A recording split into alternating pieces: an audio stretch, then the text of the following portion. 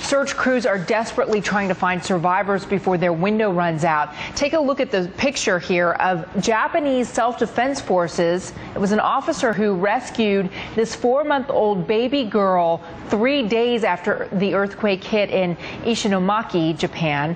Help is now pouring in from around the world, and Margaret Aguirre is the Director of Global Communications for the International Medical Corps and joins us by Skype. You have a team right now on the ground in Tokyo. How big is it? What's their priority? We have a group of doctors and logisticians. It's a small group, about 4 people who are in Japan now. They're actually in Tokyo coordinating with local authorities, our partners on the ground, health officials who, can basically help us help them to assess what the needs are and determine how we can help support them. I mean, as we all know, Japan has a really strong emergency management capacity, and so we really want to try to fill gaps, identify where the needs are, and then be able to support. And at this point, for instance, the doctors who are out, what kinds of medical issues would they be seeing most?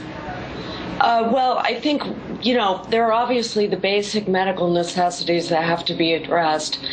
People need food, they need clean water, they need blankets. There's a concern about exposure. It gets very cold in these areas at night, and so the most, basic supplies are needed. And Margaret, given how widespread the problems are, how does, you have logisticians, as you said, who are going in there and they're trying to figure out the logistics of moving all these supplies around and helping the Minister of Health that.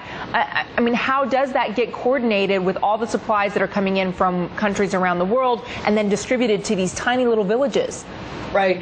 Well, that's why what we're trying to do is be real strategic. Before we start going in, we really want to coordinate with local officials so that we're not just going in on our own and providing assistance where maybe it's not needed and another area is not getting reached at all. So we're really working on identifying those communities that perhaps have not been reached and need the assistance and are most vulnerable. Margaret Aguirre, thank you so much. Good luck with the task ahead.